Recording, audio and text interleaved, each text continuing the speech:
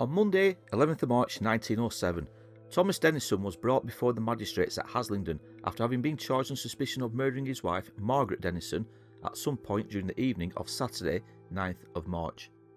Standing before the bench and facing Alderman Hamilton, who was the chairman, as well as Messrs Holt, Law and O.W. Porritt, Thomas showed little agitation, and when asked if he had anything to say, he simply replied, "She did it herself. I never touched the woman." Thomas, aged 49, and Margaret, aged 56, had only recently moved into the third floor of 10 Cobb Castle, Hutch Bank, the month before on the 2nd of February, having previously spent time at Hoyle's lodging house in Haslingden. Both had travelled over from the suburban area of Idle in Bradford, Yorkshire, during the August of 1906. On the afternoon of Saturday, 9th of March, Thomas, whom had been employed as a stonemason by the Bury and District Joint Water Board to work on one of the reservoirs over on Haslingden Grain, after having arrived back home, he gave his wife Margaret 8 shillings to help buy groceries. He then went off to help some other men remove a hen coop from an area known as Underbank and to relocate it at Hutchbank, both areas of which were close to where Thomas and Margaret lived. By 5 p.m. that afternoon, and having done his choice for the day, Thomas made his way to his local pub, which was situated at the end of Cobb Castle Road. The Dyer's Arms, also known as the Flip, was a small pub that saw plenty of trade by the way of local workers, as it was nicely situated within the middle of what was a heavily saturated area of textile and cotton mills. The landlord was also the 9th Mayor of Haslingden, Robert Taylor. Now Thomas spent the next 3 or so hours drinking and singing, with one of his favourite songs being "In Days of Old When Nights Were Bold," and it wasn't until just after 7:30 p.m. that Margaret would come looking for him. "Is our Thomas here?" she asked Taylor, landlord, to which he replied, "Yes." Now, noticing how wet Margaret was, as the rain had been falling for pretty much the entirety of the day and had gotten much worse as the evening had worn on, he asked her if she would like to go into a room, presumably where there may have been a fire burning, and she would have been able to keep warm. "Aye, I will stay a minute," she told Taylor. So whilst the landlord went to fetch her husband, Margaret sat herself down and enjoyed a glass of stout which he had already poured for her. Upon entering the tap room, Taylor informed Thomas that his wife was waiting for him in the next room, and Thomas replied saying he would first drink up his beer and then go and see her. It was shortly after 8 o'clock when Thomas and Margaret both left the Dyer's Arms, and they began to make their way up the relatively steep incline that led to their home on Cobb Castle Road. Now it's unclear as to what happened next between the couple, as, within minutes of leaving the pub, Thomas was seen to be punching Margaret. 19-year-old John Bridge, who lived at Hutchbank, told of leaving his house at around 8 or 5 p.m, and as he went in the direction of the Dyer's Arms, he had seen Thomas seemingly beating Margaret close to Flip Road. Margaret fell to the ground, but she never called out. And with her head facing a wall and lying on her right side, Thomas then began to kick at her. John shouted over to Thomas, saying he should be ashamed of himself paling a woman like that. Looking up, Thomas shouted something back on the lines of giving John the same as he had given her Margaret. Thomas left Margaret on the floor and started to make his way up the road, and John would go on to help Margaret back onto her feet, and in doing so she said to John, "He has hoined me."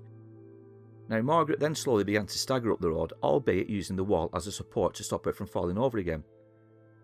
John then made his way to the Dyer's Arms, where he would inform the landlord, Robert Taylor, of what had just happened outside. Other witnesses also came out to the houses, with Sarah Bridge, wife of John, also seeing the savage beating Thomas was giving to Margaret. She recalled hearing Thomas say that he would learn her, overspending his wages, but he seemed very eager to get her up off the ground and to get home. Sarah went over to help Thomas lift her off the ground, with Thomas on one side of Margaret and Sarah on the other. However, as they got further up the road, Thomas seemingly struck Margaret with his right hand whilst holding her with his left. Now she didn't fall or stumble, but Thomas was still grumbling about his wages, to which Sarah said to him, "Well, don't hit her now, talk to her in the morning." Thomas wouldn't listen. Instead, he struck Margaret several times more, and when Sarah left them, they were stood next to a well. Now Sarah had only been back at home for a few minutes before a neighbour, Mrs. Altham, came in and spoke of a commotion going on up the road. So coming back out, Sarah made her way to Thomas and went on to check Margaret. "Oh, leave me alone," she told Sarah. Thomas took hold of Margaret and seemed anxious to get her home, and at one point he was seen dragging her up the road by her heels. "Leave that woman alone, she is only a handful. If there is any law, I will go against you," Sarah shouted over to Thomas. Thomas muttered something back, but Sarah couldn't make out what it was. Meanwhile, 2 other witnesses were coming along the same road. Both William Howarth and James Cunliffe approached Sarah, Thomas and Margaret, with Sarah telling them, "He has been kicking her." William Howarth was one of the men who Thomas had spent the early afternoon with when removing the hen coop from Underbank, and then a little later, around 6 o'clock, he also remembered seeing Thomas at the Dyer's Arms.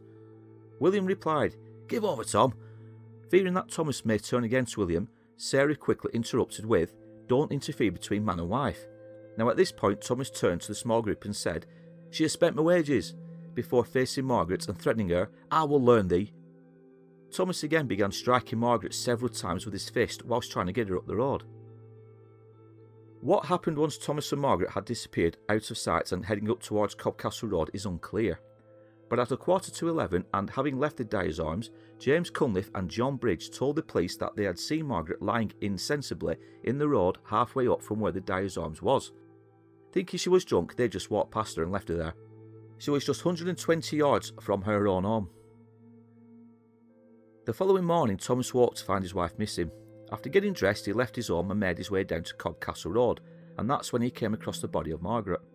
So panic set in, and not knowing what to do, he made his way over to his friend William Nuttall, who lived at nearby Todd Hall. "I missed my wife and got up and went down the road and found her dead," Thomas told William. So obviously William would have been in a state of shock, and both men quickly made their way through a plantation which led out onto Cobcastle Road and to where Margaret's body was lying. Not too long after, and at 6 o'clock that morning, John Yates, who also resided at number 10 Cobcastle Road, heard a banging on his door. It was Thomas, who was visibly agitated. "This is a caution," he said. "I have been down the lane and she's dead. I have been over to Todd Hall to Bill Nuttall's." "Who, the wife?" asked John. "If that be so, it's a caution. You have to go after a policeman." Thomas heeded these words of advice and quickly made his way to Haslingden, where he met PC Turner on Bury Road. Now this was just after 7 a.m. PC Turner and Thomas returned back to Cobcastle Road and to where the body of Margaret was still lying. She was lying on her back with her head facing up the hill. Her face and clothing were covered in mud. Her clothes were also in a disarranged state. Now the top skirt was torn right down the centre and her hat was lying about 2 yards higher up the road. Her shawl was torn into 2 pieces and lying close to her hat. Strangely, PC Turner would state on record that he saw no signs of a struggle, saying that the rain had fallen throughout the night and it would have washed away any kind of evidence. And considering several witnesses, at least 4 that we now know of, all saw Thomas punching and kicking Margaret, to say there was no signs of a struggle seems a strange statement to come out with. PC Turner called for the advice of PC Fisher, who arrived shortly after 8:30 a.m, and after examining the body, PC Fisher described as finding the body as being badly bruised, with the head, face, arms and legs being bruised and discoloured. After making some inquiries, he charged Thomas on suspicion of having caused the death of his wife, Margaret, to which Thomas replied, "I have nothing to say, she's caused it herself." On Monday the 18th of March, the hearing into the death of Margaret Dennison would take place in Haslingden. The hearing would last for just over 11 hours, with a 75-minute break for lunch and another 40 minutes for a tea break. John Yates, Sarah Bridge, William Howarth and James Cunliffe, as well as several other witnesses, would all be cross-examined. Police constables Turner and Fisher would also be called to the stands, as would 2 more witnesses who would prove to be of importance, Joseph Connolly and James Perry. Connolly was a mason's labourer who resided at the Bird in Hand, Church Street, and he would say that on the day of the tragedy, himself, and along with Thomas, both men left work at 12 noon and made their way to the Wellington Inn on Graham Road, where they had 2 beers. Here they met James Perry. And at around 1:30 p.m, and after leaving the Wellington Inn, all 3 men arrived at Cobcastle, where they met Margaret. They stayed at Thomas's house for around 20 minutes before making their way down to the Dyer's Arms, where all 3 had 2 more pints of beer. At around 2:30 p.m, Thomas would then go and help move the hen coop, which we've already spoken about, but he returned back at the Dyer's Arms shortly around 5 p.m, where he stayed until around 6 p.m, and in that time he had drunk a further 4 pints. Now James Perry would verify the story that Joseph Connolly had given as evidence, and added that whilst all 3 men were at Thomas's house, he remembered seeing Thomas pass some money to Margaret, and they were talking about furnishing their home. The coroner was next to take to the stand, and he would detail the injuries that Margaret had sustained. The scalp of her head was beaten into a pulpy state. The skull was also fractured, and although it was difficult to surmise just how the fracture occurred, the doctor's view was that it was consistent with a kick from a boot. There was a cut 3/4 of an inch long on her head, and her body was covered over with a great mass of bruises. Both eyes were blackened, the cheeks were bruised, and there were marks under the parts of the arms, apparently inflicted when she was protecting her head. Under these circumstances, it was not surprising that she had died. The bench retired for consultation, and upon their return the clerk read over to Thomas the charge of wilfully murdering his wife. Thomas stood in the dock and replied in a firm manner, "I am not guilty." The bench, however, seemed to wane, and after some more consideration they felt that, after listening to all the witness statements and looking at the evidence put before them, they felt that no British jury would come to the conclusion that Thomas was indeed guilty of murder, but only that of manslaughter. Upon hearing this admission, one of Thomas's daughters, who had been listening intently throughout the hearing and who was nursing a child, fainted, and as she was taken from the court, another of his younger daughters became hysterical and cried, "I want to go to my dad's," as she was led out. Meanwhile, Thomas sat back down and a huge sigh of relief overcame him. Smiling, he looked up at the crowd in the gallery who were clapping and showing their delight at the verdict in a loud fashion. Thomas Dennison would be committed to the Manchester Assizes, where the case would be heard before the grand jury on the 22nd of April 1907. Before Mr. Joseph Pickford and the jury, Thomas was charged on 2 accounts, one of having murdered his wife and the other of manslaughter of his wife Margaret. Mr. Pope and Mr. Hewitt, who represented the Crown, gave a full and detailed description of the events of Saturday the 9th of March. And after hearing all of the evidence provided and listening to the witness statements from people such as all those we have spoke about, the jury would find Thomas guilty on the murder of his wife Margaret. However, the judge made a statement to the effect that he thought Thomas and Margaret had been drunk on the evening of the attack, and it was hard to find who was at fault for the events that took place.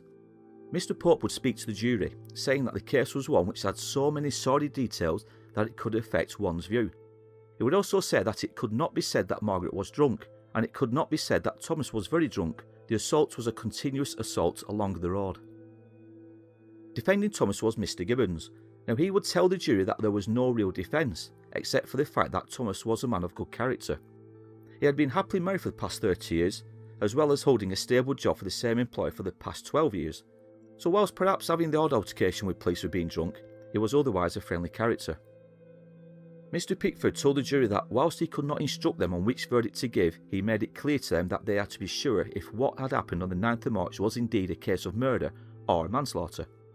Mr. Pope, in facing the jury, himself announced that there was no evidence to convict Thomas of wilful murder and that a verdict of manslaughter would be the best recourse. He would argue that Thomas never meant to kill his wife, but drink was to blame, and whilst he may not have been totally drunk, he was sufficiently drunk to not really be conscious of what he was doing. Now, what may seem a strange statement to make, Mr. Pope went on saying to the jury that whilst Thomas was conscious of kicking Margaret, he was also conscious of beating her, but he wasn't conscious enough to realise the full extent of the injuries he was inflicting upon her. And in a conflicting way, Mr. Pope, it seems, tried to pass the blame over to Margaret by commenting that she was probably not sober, although probably not drunk. And even one newspaper, the Haslingden Gazette, even reported that the wife was in some small measure to blame because she herself might have annoyed him by taking too much drink. Mr. Pope would also ask Thomas to plead guilty to the charge of manslaughter, which would obviously lead to a lighter sentence other than that by death by hanging. Thomas didn't need asking twice, and he agreed to the charge asked of him. In summing up, Mr. Pickford also raised questions as to the manner of the witnesses' actions on the evening of the attack, and he hoped they were all telling the truth as to what really happened, because if they thought Thomas was intending to hurt Margaret, then their actions were as callous and bad in the extreme. Why didn't they help the woman up off the road? Why didn't they separate Thomas and Margaret when he was beating her? Why didn't they take Margaret into one of their own homes to protect her? The jury, after retiring, came back into court and the verdicts of manslaughter, as thought would be the case, was given. And taking Thomas's relatively good character into consideration, and after hearing all the evidence laid before him, Mr. Pickford would sentence Thomas to just 12 years penal servitude for causing the death of his wife, Margaret Dennison. Looking at this story, it seems incredible that, although it's clearly obvious that both parties had been drunk on the evening the tragic event took place, Margaret was at one point actually being blamed for potentially provoking Thomas into such a frenzied attack upon her. It's a sad story, and one that could so easily have been averted if only one of the witnesses had stepped in to help.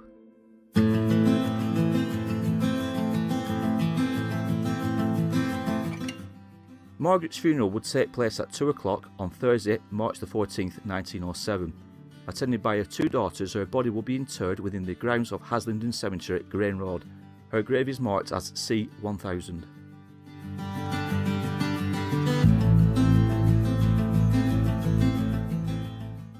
So thank you very much for listening. I hope you enjoyed this story, and if you want more, please show some support and comment down below if you are listening to it from my website. These stories are also available on several other platforms such as Spotify, Apple Podcasts, Google Podcasts, Castbox, as well as many others, and if you are listening to us via one of these platforms, I cannot thank you enough. You can also follow me on Twitter and on Instagram, links which are down below, but in the meantime take care, and I'll be back soon with another tale from the past.